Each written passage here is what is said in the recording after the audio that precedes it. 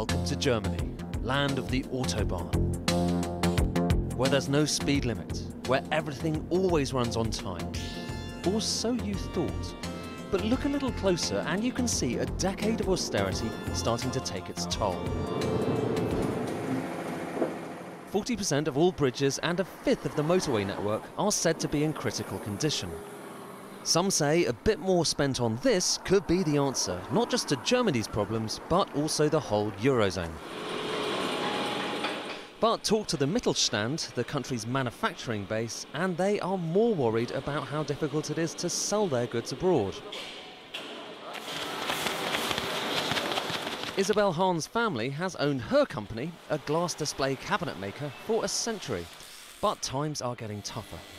Well, our business is a slow-moving business, and even though the economy is picking up in some thousand European countries, it'll take a while till we feel the positive effects. Different countries affect us.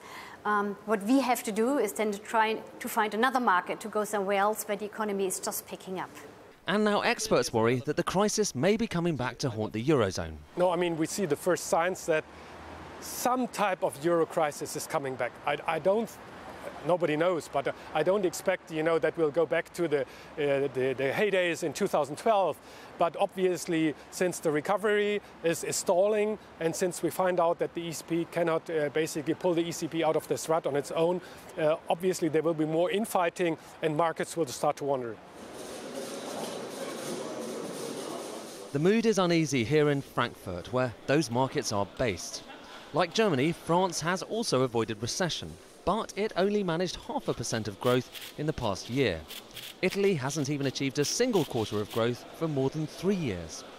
Every now and then, they steal jealous glances in this direction.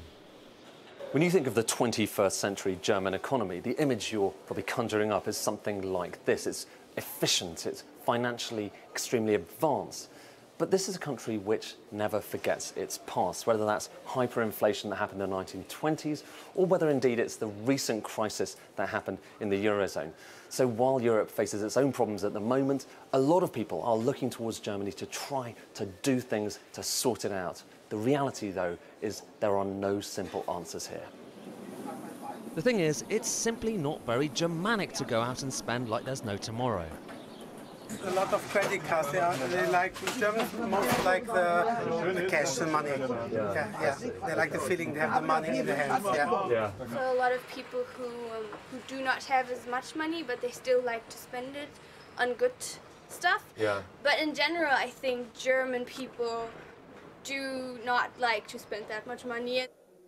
In a country which keeps shrines to its manufacturers, this one for Carl Benz, inventor of the car, there is a standard answer. Export your way out of trouble.